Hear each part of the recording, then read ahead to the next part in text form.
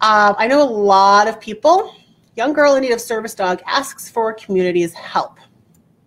This is about a young girl. I believe she has ADHD and autism spectrum disorder, and she is looking to get a dog, I believe, from Four Paws for Ability.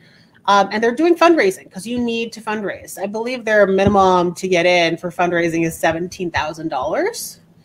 And this is their story. So let's learn more about this young girl in need of a service dog. Girl is hoping she will soon have her very own service dog to help her deal with disabilities that she's been living with for most of her life. So Ashley, you met this little girl today to tell us how this dog would change her life. You know, Tricia, simply going to a restaurant or a grocery store is a difficult task for this 11-year-old Isabella Thacker. She has ADHD and autism, but a special and very expensive four-legged friend could make everyday tasks much easier, not only for Isabella, but her entire family. That not everybody likes kisses. I like kisses. Yeah. 11-year-old Isabella Thacker is hoping she will soon have a service dog like this that will not only give her kisses anytime she wants, but also help her live with a disability. How do you think that's going to help you? I'll have a friend. I look at it as she just thinks differently. There isn't anything wrong with her or anything like that. Her brain just works differently. Isabella was diagnosed with ADHD when she was 6 and autism about a year and a half ago. Her mom says this year has been especially difficult as Isabella went from elementary school to Harrison Junior School. She's had very difficult time socializing with other children, making friends, things like that. So we started looking into coping mechanisms for her. That's when they learned about Four Paws for Ability, a nonprofit that trains service dogs. They learn how to break their arms away from their face if they're hitting themselves or pulling their hair. If they're having a panic attack, they can do behavior disruption by laying over their legs. But a dog like Antigua is not cheap. The Thackers must pay $17,000 of their own money on top of more than $20,000 coming from Four Paws. But thanks to an anonymous donor, the Thackers will only need to come up with half of the $17,000.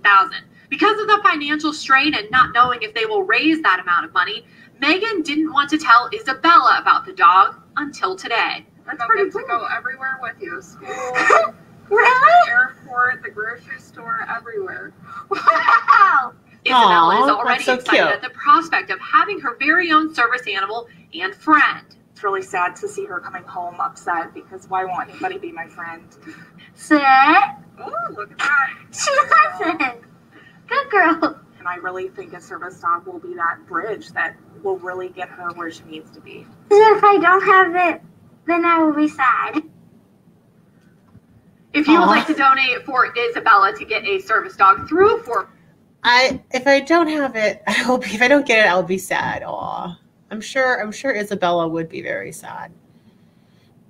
So let's see. You can directly make a donation to Four Paws on their website. I think that's it. Four Paws for Ability. Here. I think what they do, oh, there we go. mightycause.com. That's one I haven't heard of yet. I know of Kickstarter and what's the other popular fundraising one? Oh, wow, look, they made their goal over by $250 and they have 2 months left. That's awesome. See, and this is the thing, right? So for anybody who is raising funds for their service dog, it is so possible, right? How long ago did this story come out? January 21st. It's 3 days later, guys, and they reached more than their goal before their end. And they had that wonderful news story. You know, it's just like when I was talking with Eli's parents and raising funds for their service dog. Their goal was $25,000, and they had $15,000 donated by an anonymous donor through a check. It's so possible. It's really possible if you treat it as a full-time job. Because if you can't treat fundraising as a full-time job, what makes you think you can go and train your service dog, which is pretty much a full-time job, right? So yeah, it's absolutely amazing. 100%. Aw. Aw. Aw. Thank you, Facebook users. I've been paying everything myself so far, collecting empties since last May. Empties. Empty what? Empty what? But you know, you can do it. It can happen. You need the chutzpah. You need to treat it as if you're working 40 hours a week for this, right? But it's totally possible.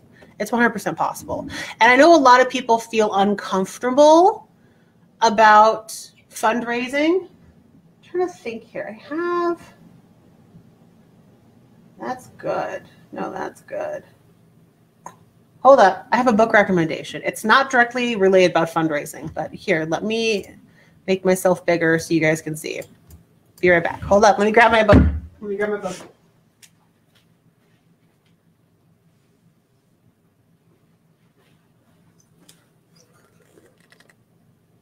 Okay. This is a good general book about how people achieve success, whether that's in business, whether that's in fundraising, whether that's in having some sort of dream that you want to work towards. Maybe you want to know Oprah, right? Maybe you want to know Oprah. Oh, hey, Dave's here. Awesome. Nice to see you.